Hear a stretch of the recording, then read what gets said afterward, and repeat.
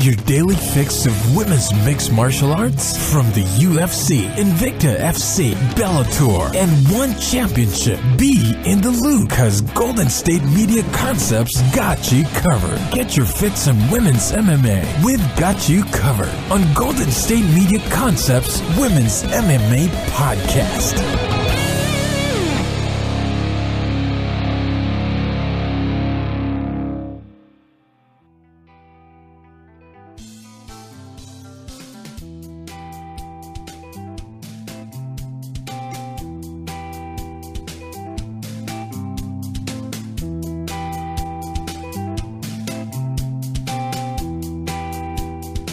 All right, now, you are tuning in to the Golden State Media Concepts Women's Mixed Martial Arts Podcast.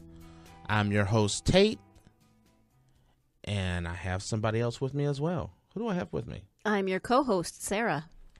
We have Sarah with me today. How you doing tonight, Tate? I'm doing good. Good. So, we had a pretty fun weekend of fights this weekend. We did. We had Invicta 22, and I gotta say, spectacular card. It seems like Invicta is like show after show is getting better and better and better. What did you think of the card so far? I thought it was a great card. You initially had some doubts about this card, right? Well, I thought it was. I was kind of thinking it was going to be a little top heavy. So I was thinking, like, you know, I don't know what I was kind of expecting out of the undercards, and I knew the co-main event and the main event would be really, you know, spectacular fights, but I wasn't really that sure about, you know, the early fights. And then when we started watching weigh-ins, and some of the, you know, we lost a couple of fights here and there. Some people didn't make weight. I definitely did have my doubts. So, you know, when you started seeing some of the weigh-ins, did it kind of make you a little leery as well? It just seemed like the lineup kept changing a lot, and I don't know if that was just my perception of it, or if it's. I mean, it seemed like from when we first started looking at the lineup to the actual fight time when it started, it seemed like there were a lot of changes, and maybe there weren't as many as I think, but it felt like there were a lot. Now, I can understand where you're coming from with that, but just because, you know, fights were scheduled as the strawweight, it was going to be kind of a card featuring a lot of the straw weights, but then it kind of changed because of a few fights being, you know, at catch weights. Fights got canceled, so it just kind of threw things. Initially, I thought it was going to throw things off, but man, I was definitely wrong. That fight, I mean, that card in general, I don't think there was a boring fight from start to finish. I mean, that fight, the card just kept me engaged. I thought it may even be the best Invicta event I'd seen, maybe ever. Matter of fact, I would go as far as to say the last two Invicta events have just been, just have really kicked it up a lot. So you want to talk about the fights now? You want to talk? Wow, you're ready to jump into this right away. Well, no, I mean, we don't have to. We can make some more small talk. What do you want to small talk about, then? I don't know. How was your weekend? My weekend consisted of just watching fights. And I also played around with, I had ordered this new box called the Tick Box. And so I kind of played around with that a lot. It's like a little box that'll give you the ability to watch almost any television program anywhere in the world. So I'm a huge, huge fanatic when it comes to watching BBC and Australian television. Really? Which is, you know, kind of a weird thing. But so I ended up getting the Tick Box, and I was playing around with that. So I spent most of Saturday during the day working on that, all the way up till it came time to watch Invicta. So that was a big part of my day. And then Sunday, was more playing around with the tick box and figuring out how to work it and watching videos and finding all these crazy stuff that I wouldn't be able to watch without, watching, because I don't have, all the BBC channels or all the Australian channels. So that's kind of what I did. So Invicta and Australian TV, that was pretty much your weekend. That sounds like a freaking awesome combination. All right. Okay, so we're going to take a short break, and then when we come back, we're going to dive right into that Invicta 22 event where Tanya Evinger came back and established that she never left. Her fight against Yana Kunitskaya. So when we come back, we'll talk about that. We'll talk on some other Invicta news that was announced right before Invicta FC dealing with Cyborg or Chris Cyborg. Stay tuned, hang in there, and we'll be right back. Check out the show that's built on the MMA. From the UFC to extreme cage fighting, they got the fights covered. Check out the GSMC MMA podcast. Get the latest news on past or upcoming fights. Join us as we talk to and about some of the biggest names in the MMA, past, present, and future. When it's the fight game, there's just one show to check out. GSMCpodcast.com/MMA-podcast. Don't forget to like them on Facebook and follow them on Twitter. Visit GSMCpodcast.com for more info.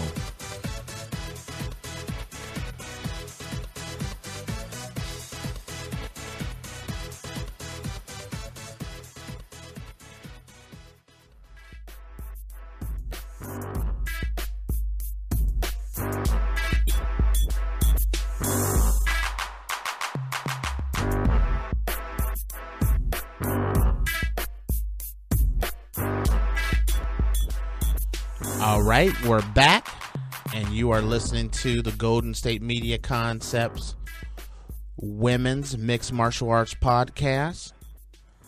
And what are we going to cover first? So the first thing we're going to talk about is that main event, and that was Tanya Evinger versus Yana Kunitskaya, take 2, because, of course, the first time it was contested, and Tanya ended up getting her title back. So round 2 to see if it was a fluke, if it was meant to be, if what, So what did you think of that fight?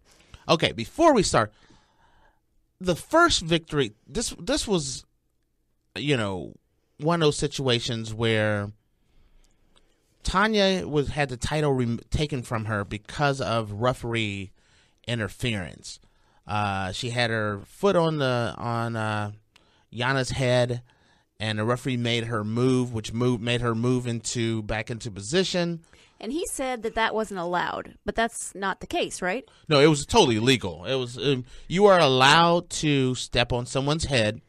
You just could not make it a blow. So if she would have tried stomping on her head or kicking her in the head while she was down, then it would have been an illegal move. But the referee actually made her move, which then made her move into step. Once you stepped over the head, it made it so that arm bar kind of locked in. Tanya tapped, and it was a quick night in which she had lost the title. But the big victory is when you appeal a decision, a referee's decision, it is never, ever overturned. I've never seen it overturned. And so that was the first win of this, fight, was the fact that Tanya actually earned, a no contest in which she got her title back. That was a huge victory, and I think, and that's what kind of started the kind of the rivalry between Yana and Tanya, because a lot of people give Tanya a bad name, and they talk about how she's this, she kind of has a kind of bad mouth, or but Tanya was nothing but the consummate professional. When she lost, even though she thought, she had gotten ripped off, she kept things on a very high note by just congratulating her and, shaking her hand and moved on. It didn't get ugly between those two until once the decision was made, and then you start seeing a few things on Twitter where Yana wasn't happy about it. And you know what? I can defend Yana by saying I understand. She's done the impossible. She's come over to her first trip to the United States, and she's fighting arguably one of the greatest, and I will repeat that again, one of the greatest bantamweight fighters in history. And there's a lot of fans who will who watches UFC and listen to this show will say, what are you talking about? I'm saying just that. Tanya Evinger is one of the true greats of all time. As a matter of fact, I'd put her, as far as the bantamweight division goes, she's one of the top 3 of all time. And I'm saying that especially after her overcoming this situation. But and we'll talk about that a little later on. But, you know, so you go into this event and you go into the weigh-in, and you can kind of tell how, as the fight is building the day before, how it's starting to come out, how there's a bit of a rivalry, and you listen to the interview, and Yana is like, she's just not a nice person. I think what she said was she's a horrible person. Was it a horrible person? That was how it was translated. No, she was speaking English. She used the word horrible. Yeah. So she's a horrible person. She is a horrible person. And you know what? If you don't follow Tanya, you can I see how people could get that wrong impression on Tanya. But when if you follow Tanya's career and you listen to Tanya, I think Tanya has been always open to fighting whomever, whenever, and I think she always she shows a lot of respect to fighters, but she has a lot of confidence in herself. And when you look at a career that she's had, she's earned that confidence. You know, she started out kind of rough when she first started her career with a few different losses, but you know, over the last 10 years, I will put her I'll put her up against anyone in that bantamweight division. There's no one that I'm going to tell you just say they're going to blow Tanya out, or that Tanya can't compete with them. Tanya can compete with any bantamweight in the UFC, in Bellator, I don't care where they're at. She can compete with any women's bantamweight fighter on the roster, past or present. That's just my opinion. So let's get to the fight. That fight was awesome. First, you know, it was a lot. I mean, Tanya coming to the ring, I was super excited about that. She seemed super calm and ready to go. What was your take when you started watching the fight? It was fascinating to watch them, first of all, come into the ring, especially Yana. Yana has almost zero expression when she comes into the ring. She is, I think one of the commentators said something about her just being like ice, you know, just her face is impassive. People were booing her, and she came in, and it was like she could have been alone in that room, in that octagon. She just was completely impassive. And then, like you said, Tanya came in, she seemed calm, she seemed ready. So just watching them come in, the two of them both seemed like they were ready and just ready to go at it. You know, I listened to an interview after the fight, and I listened to Tanya talk about how she was the most relaxed she had been for any of her fights. She wasn't stressed out, or she wasn't worried at all. She didn't feel like she had lost the title. More or less, like she felt like, you know, a lot of times when you're sparring at the gym, you know, someone will put you in an arm bar or something, you just kind of tap out, but, you know, it's not really real. And kind of that's the way Tanya felt in her interview. She was talking about that, and she was just saying, like, you know, after watching Yana and actually being in the ring with her, she didn't think Yana had a shot, where she didn't think Yana could knock her out, and she knew Yana couldn't handle her on the ground. And she kind of fought just that way. When the fight started, Tanya took her to the ground pretty early, and she took her to and she kept her to the ground, working a lot of ground and pound, just trying to keeping the fight under control. The thing about this fight that I thought was amazing is, I think you're gonna say what I was just gonna say. I'll let you say it then. Well, about Yana, and I was really impressed with her ground game. I mean, I expected, they talk about her striking ability, but the fact that 90% of this fight, it seems like, took place on the ground, and she completely held her own. You know what? I mean, I think Tanya is one of the best wrestlers in women's mixed martial arts, and Yana held her own. A couple of times, I was really worried that Tanya was in trouble. She had her, she faced the arm bar attempt. She faced a toe hook. A toe lock. She tried submission. Anna tried submission after submission after submission. The one thing I'll tell you about Tanya, that is, she was one calm, cool customer in that ring. And yet, after the fight, she said a couple of times that she felt like she didn't do well. Like, she could have done a lot better. Like, I think she even said she fought like crap, didn't she? Yeah, I don't think she was happy with her performance as a whole. The situation is that I once again, on another interview, she talked about how she traditionally keeps a very, very strict diet right before the fight, and she went out with some friends, and they decided to go to get Mexican food, and she didn't want to eat anything, but they told her, just eat some beans or eat the rice and beans. It's you need to keep your carbs up anyway.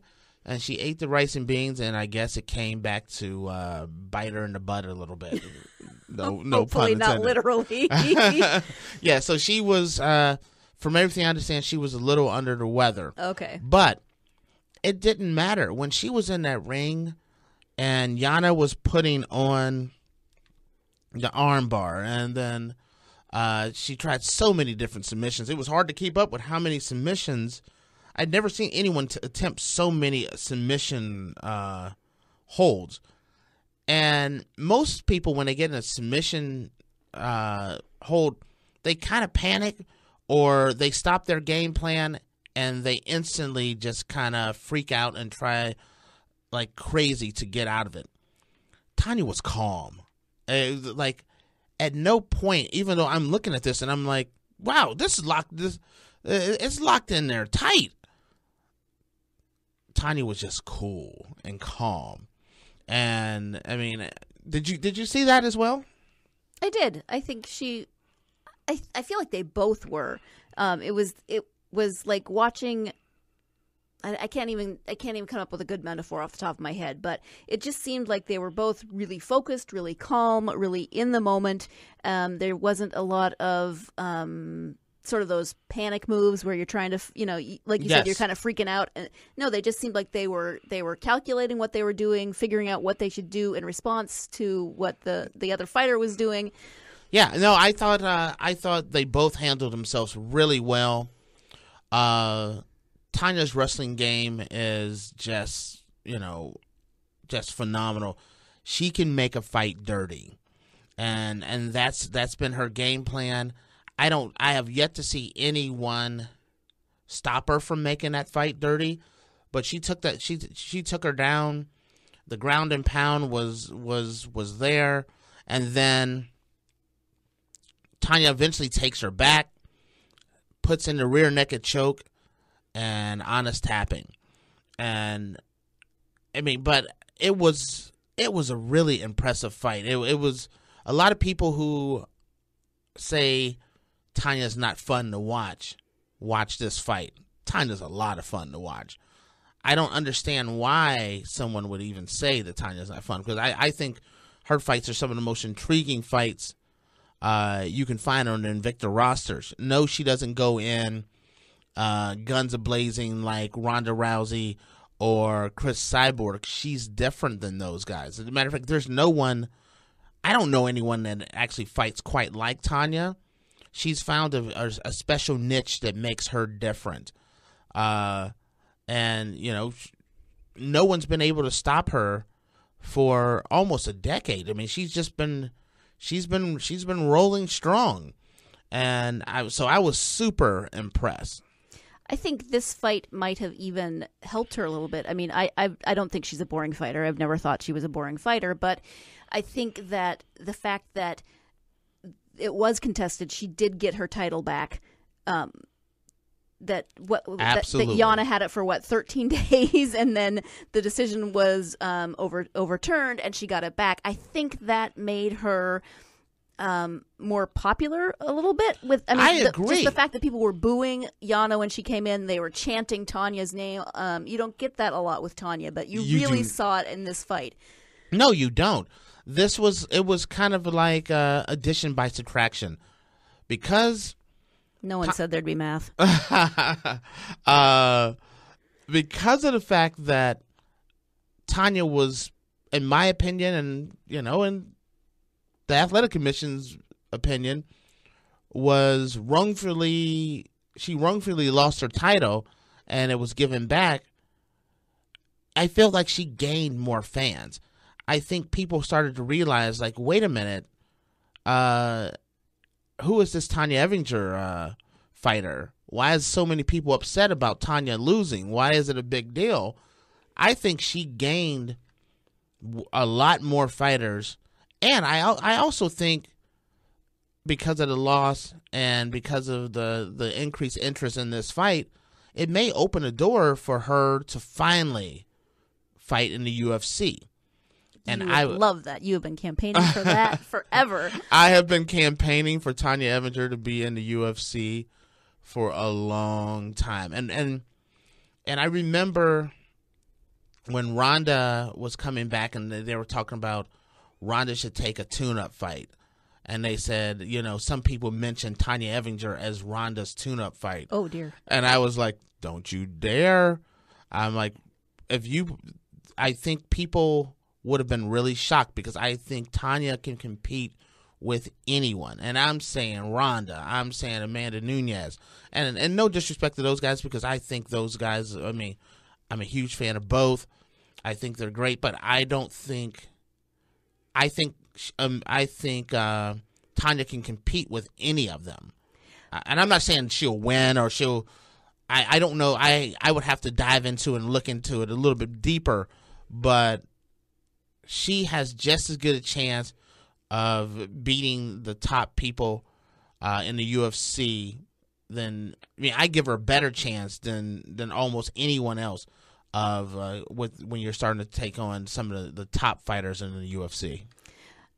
And on that note, you said maybe it'll open the door. It doesn't sound, from what Tanya said at the post-fight interview in the Octagon, that she's thinking that way. I mean, I can't, I don't know her and I can't read her mind, but she did say, the woman asked what's next, and she said, well, a couple more fights, and then, it kind of sounded like she was leaning a little bit toward retirement. Do you think that's that or was she, I don't know. I didn't know quite what to make of her comments.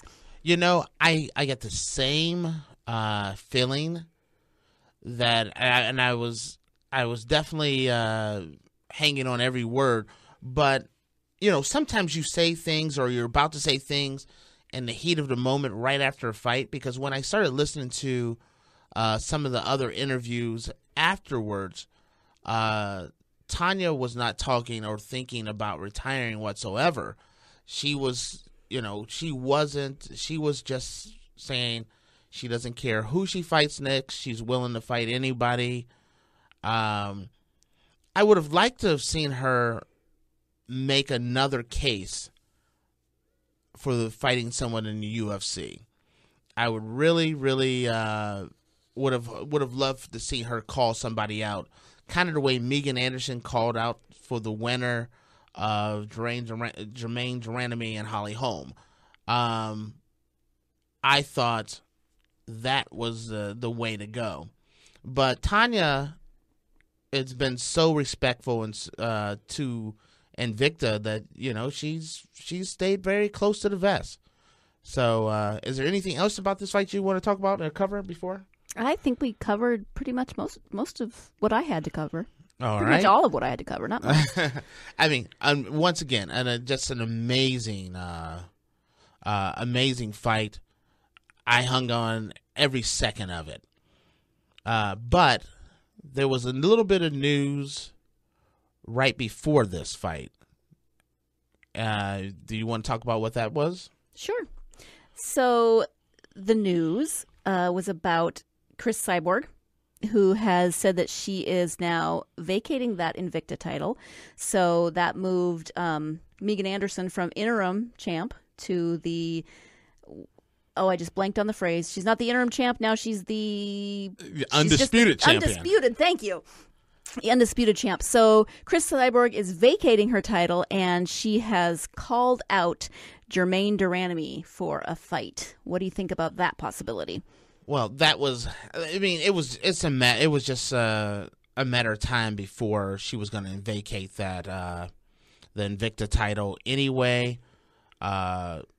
Invicta's in a great place because they had an interim champion who is just amazing, and Megan Anderson. The only problem with Megan Anderson is that she is going to, I think she's going to get called up to the UFC very, very soon. But she's another one you've been campaigning for, so that should make you happy, right? Oh, absolutely. It's kind of a double-edged sword because... I make no bones about it. My two favorite Invicta fighters, and I love the Invicta roster as a whole, but I look at Megan and I say, Megan is the future of the featherweight division, and I look at Tanya Evinger as the champ or the contender who hasn't had a fair shot yet, who deserves a shot to show that she is one of the best fighters in all of the bantamweight division. So Megan Anderson and Tanya Evinger, I am all on board, both of them coming to the UFC, because I think they can compete with anyone on the roster. So, but back to Chris Cyborg. The minute that the whole situation that she got cleared and got that exemption from USADA, I knew she was going to make a move for that title. Because I mean, the title was created for her, and then the USADA situation happened, and she couldn't really, fight for the initial title. So what do you think about that USADA decision? Because new podcast, we haven't talked about that, obviously, since we can't go back in time and create a podcast to talk about that. What do you think about that decision? I don't want you to ask me that question. I take it back then. I don't know. I love Chris Cyborg. I just wasn't a big fan of them making that exemption for her. It feels like a slippery slope. That's exactly where's that line going to be drawn at, right? And so it's a very touchy one, and I think so everyone's going to get the same exemption. I think it's either all or nothing, and I think it was definitely a very slippery slope. So, as a whole, wasn't a big fan of it. Okay, we'll move on. Okay. You seem very uncomfortable. I was so tiptoeing around that conversation. I'm like, oh no, you didn't just ask me that question. Now, as far as you're putting Jermaine Duranamy, one of the most decorated fighters as far as Muay Thai and outside of mixed martial arts in history, against Chris Cyborg. I'm looking forward to this fight. I cannot wait. I don't think they've announced a date yet, have they? Well, they haven't, and Duranamy had stated after her last fight with Holly Holm that she did injure her hand, and so she was waiting to see if she had to have surgery. So I think that may be a factor. I'm not sure if she's Yes. announced one way or the other about her hand, but obviously if she's going to have surgery, that fight would have to be postponed. The question is, I look at that division as there's a 3-way dance there. If you mix in Holly, there's 4-way, but it's Megan Anderson, Chris Cyborg, Jermaine Duranami.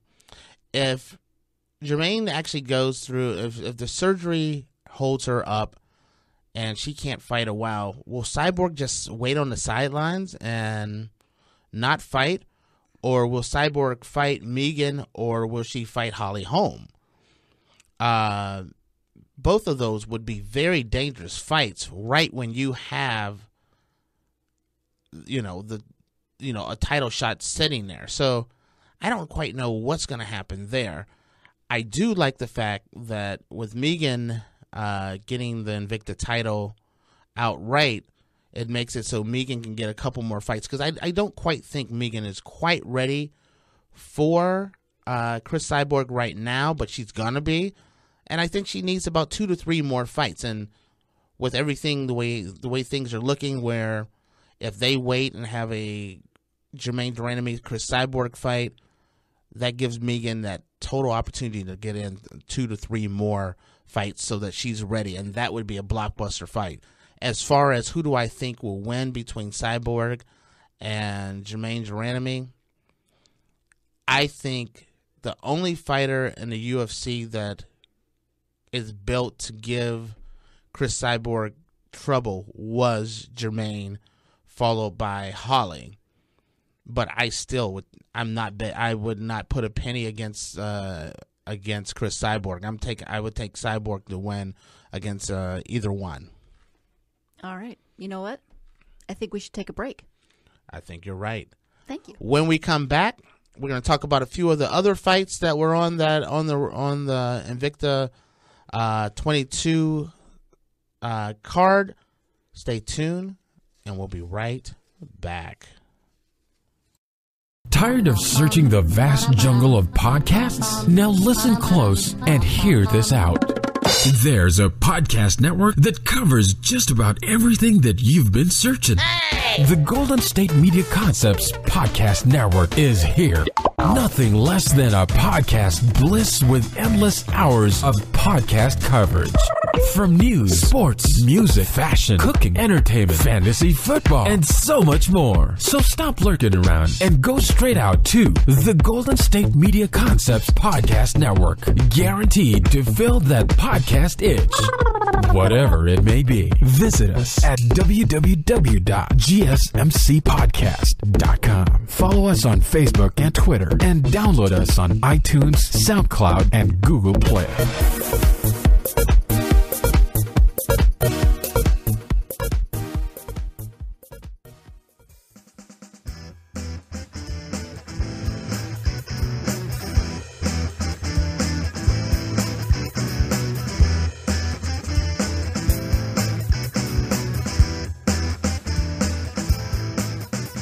Okay, and we're back.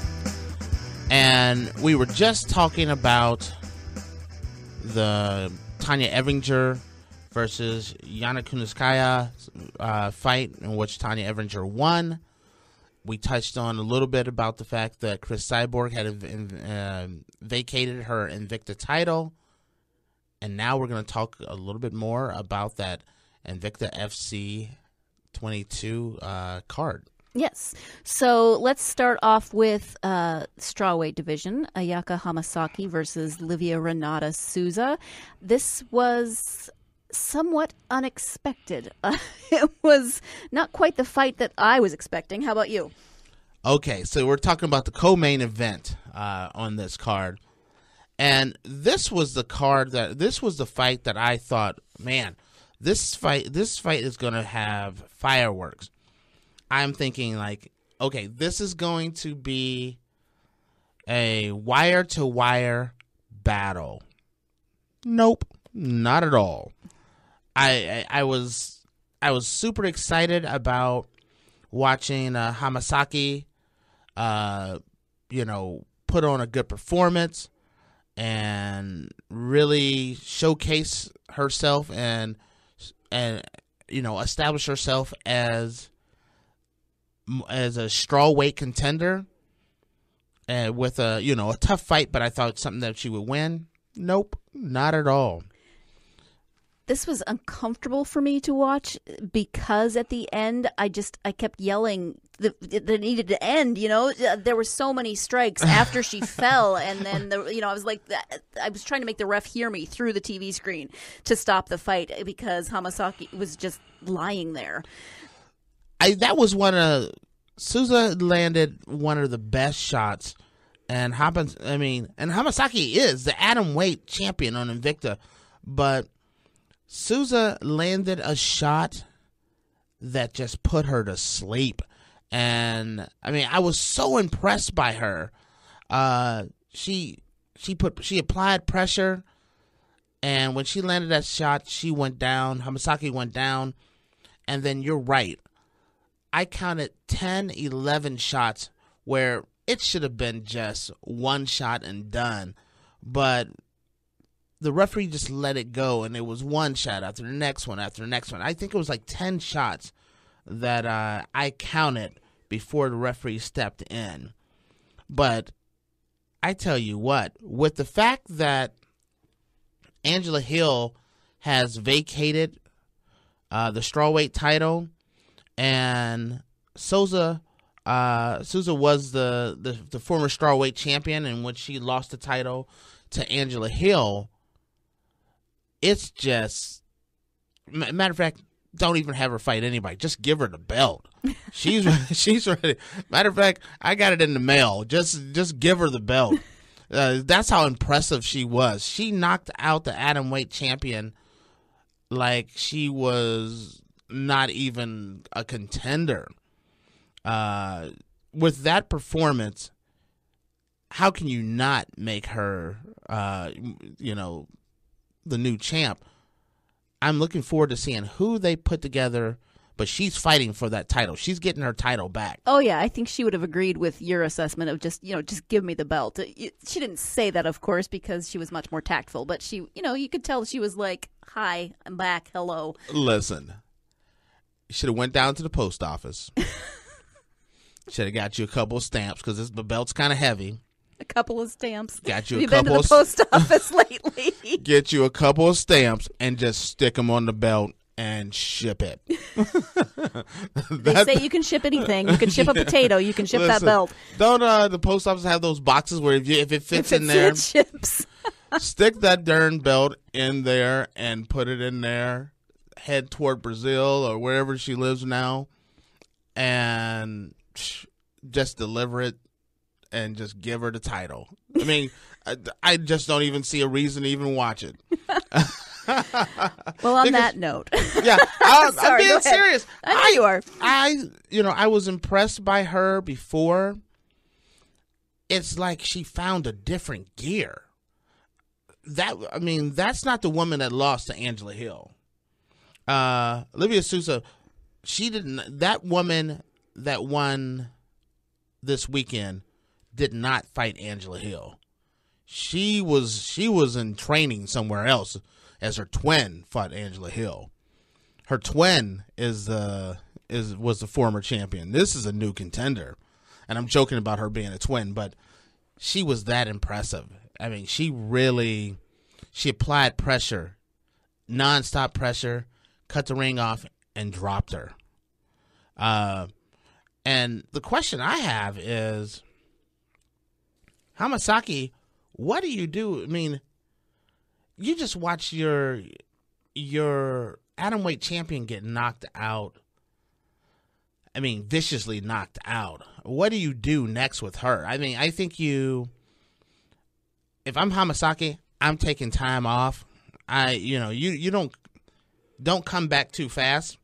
What are the big mistakes when you get knocked out like that? Especially with the fact that she's already the champ. You want to jump back in the ring and show that it was a fluke situation. That's not the norm. That would be a bad decision on Hamasaki's side, and I hope her camp takes good care of her and just say, you know what, take some time. She needs time to heal. Yes, because a lot of fighters, you feel. I mean, I've fought. I'm not on this level, but if you get nailed, you feel better the next day a lot of times. If not, within the next week, you feel better. You feel like you could take on the world, within a few days. You get back into training. I don't think if I was, I wouldn't do any sparring. I would train, but as far as jumping back in the ring right away, I would not do that. But man, Livia Souza just really put on just an amazing performance. She goes to 10-1 now as a record, and Hamasaki goes to 14-2. That was Hamasaki's only her second loss. That's how impressive Hamasaki has been over the years. That was only her second loss of her career, but it was in spectacular fashion. So my hats off. Cannot wait to see Livia Souza fight again. I will be in the front row, eyes wide open. All right, so let's move on to a fight that wasn't quite so decisive. It was a split decision, and that was also the strawweight division. That was DeAnna Bennet versus Jodie Esquibel. Now, that was a fight. That was a good fight. Man, when I was watching, first off, I'm going to talk about Jodie. I thought Jodie came in the best shape of her career. She looked like someone who was ready to start contending again. And so it was definitely, I thought, this is one of those, this is that next step of getting her to starting to contend again for the title. Esquibel came in the first round and she got a huge takedown on Bennet, and it was a good fight. The last two rounds came in, I thought, super close. This fight literally could go either way, but in the end, I think the right person won. I look forward to seeing both of these fighters. Bennet drops to 8-3. Jodie goes to 6-2. I look forward to seeing where these guys go next. Also, with the fact, there was one downside of this fight, though. There's one thing I didn't like about it, is the fact that it was at a catch weight. This was supposed to be a strawweight battle, and it had to be done at a catch weight, and so that was kind of a bit of a disappointment. But both of these fighters are really up and coming, especially, and I'm really happy for the fact that Jodie won. Jodie was coming off of a loss to Alexa Grasso, and Alexa Grasso is a really tough fighter. She's now in the UFC. So it shows that Jodie has the ability.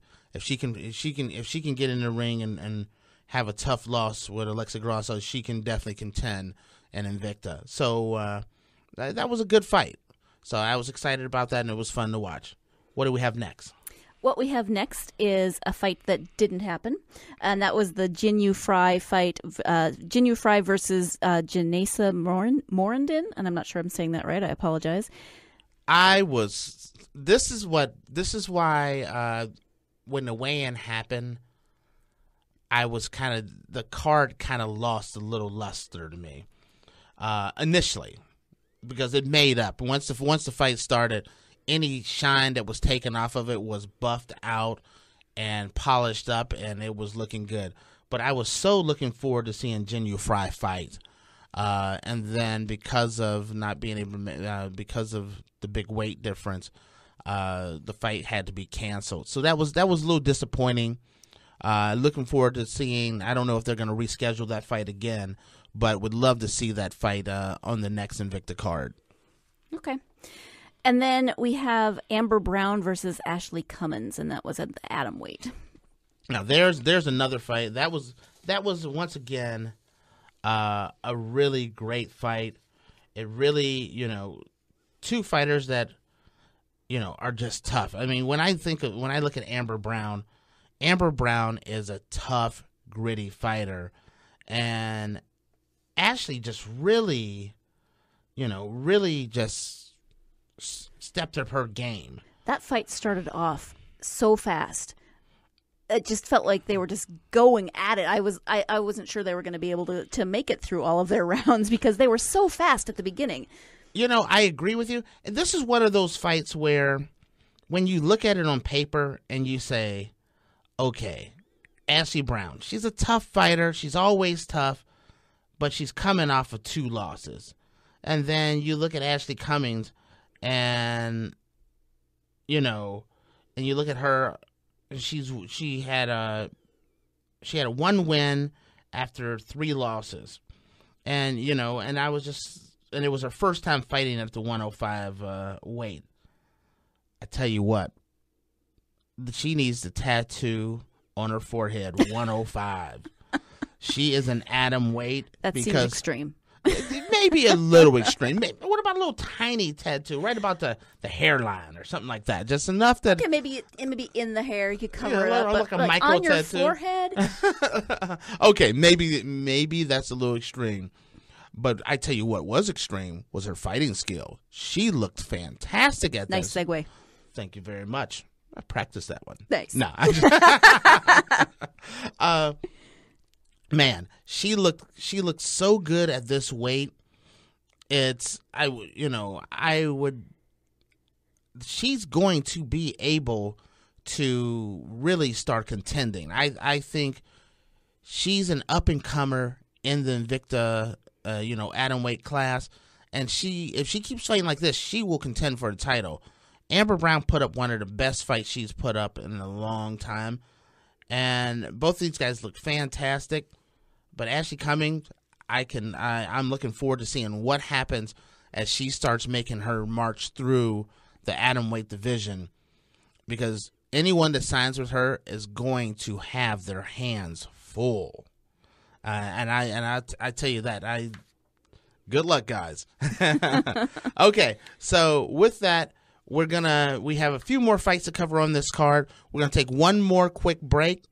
When we come back, we're gonna cover. I think there's like 3 or 4 more fights on this card. Stay tuned. This is your ultimate stop for everything sports. The Golden State Media Concepts Sports Podcast. Should I say more? From the NFL, MLB, the NBA to MMA, it's all in here. The Golden State Media Concepts Sports Podcast. Listen now.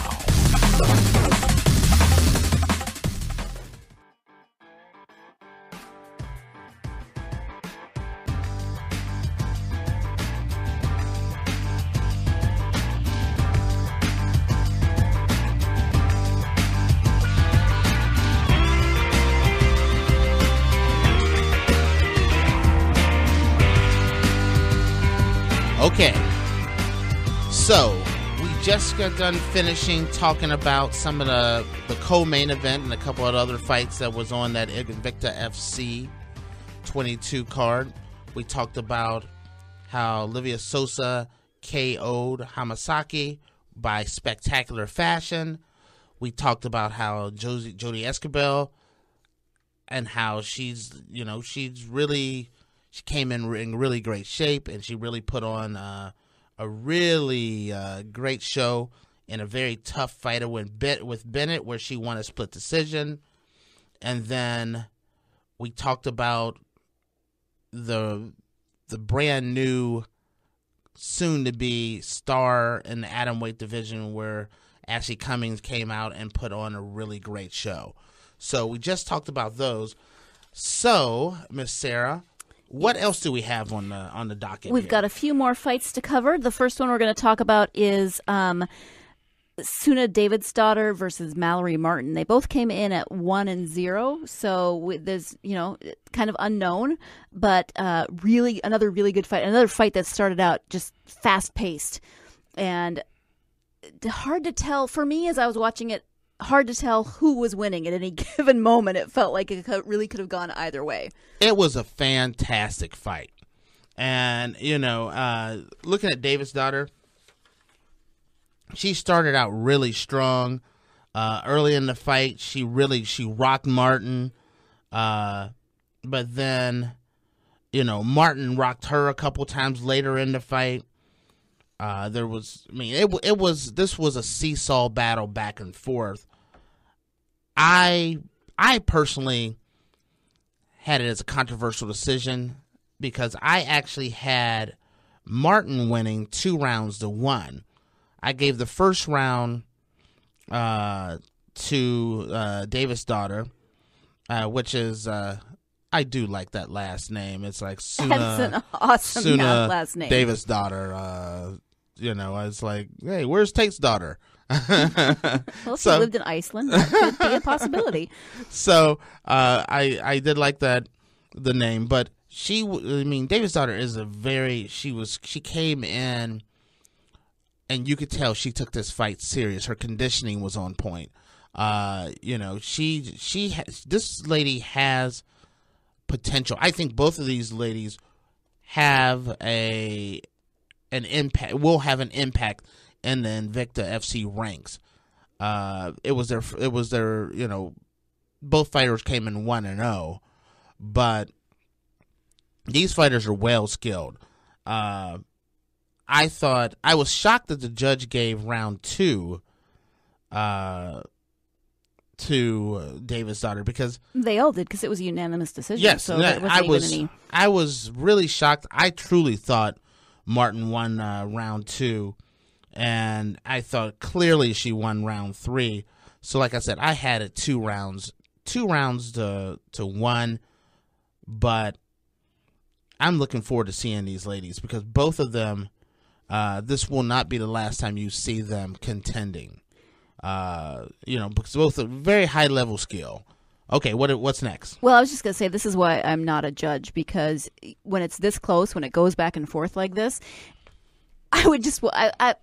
I personally would just want to call everything a draw. I'd be like, you guys fought so well. This is why I'm not a judge. I would hate your guts. I know you would. Everyone would hate my guts.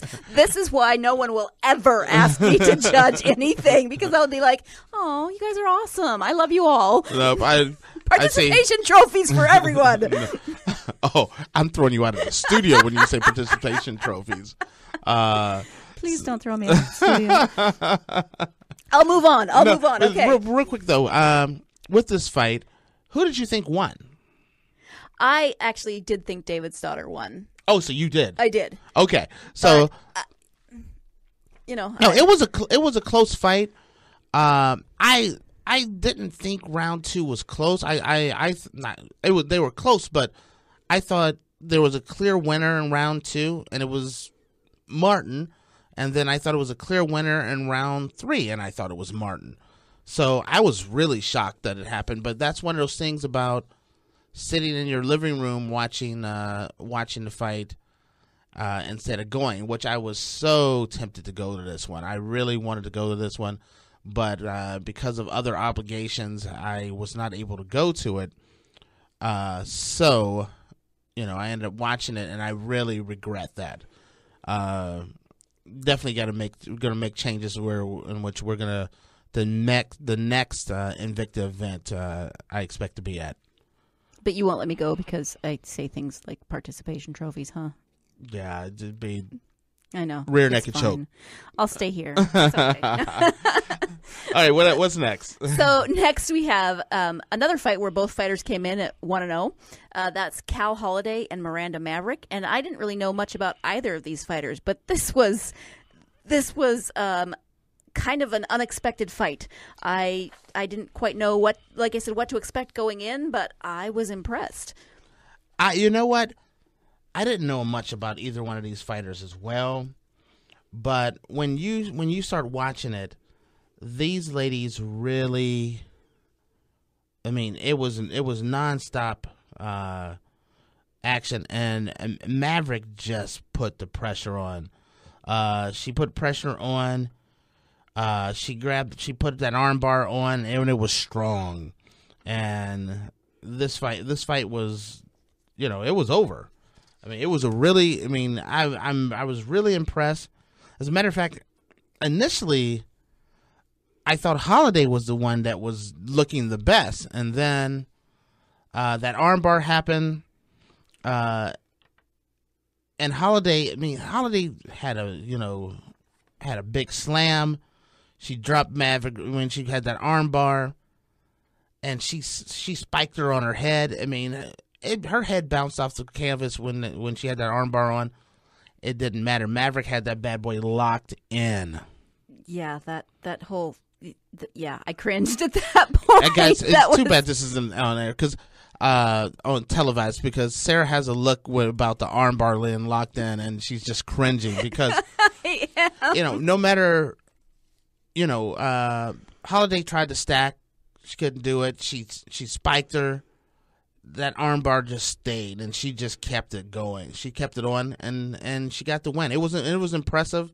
Once again, you have two 1-0 fighters with a lot of high skill, and definitely looking forward to seeing both of these guys as well, because I think these guys are like the future of the Invicta roster here. So and Maverick's only 19, so yeah, I mean, and that's the other thing thing about Maverick is the fact that she's only 19. I always think about her and Angela Lee as the two 19-year-old fighters who have a huge upside. I mean, you could look at Maverick and say she has 15 to 18 years of fighting still in her if she really applied herself, and she's already fighting at one of the highest levels, and she's winning.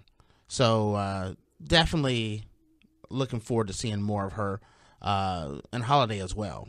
Can I make a really random comment? Yes. You're not going to throw me out again, are you? You make no promises. No. Their entrance music was wrong. Holiday came in to a song from Top Gun. It was awesome. But then you've got Miranda Maverick. I mean, come on. I'm going to ignore everything you just said. Wow. Fine. I'll just move on then to the last fight we're going to talk about. What's next? We're going to be talking about their outfits didn't match. I didn't say that. Wow. Okay, maybe that was a little snarky on my side. Okay. I wasn't being near. Okay. Moving on. We're moving on. Okay. Felicia Spencer. Oh, my goodness. Felicia Spencer and Addison McElhaney, 1-0, both of them. Yes. So all three of our last fights, everyone was 1-0. Well, now they're not, but, going in, they were all 1-0. So. And that was the nice thing about this card.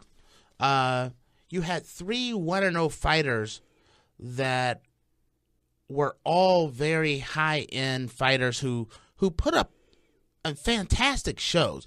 They didn't look like, they didn't know what they were doing. These guys were super competitive, ready to fight, in good condition, and they all performed well.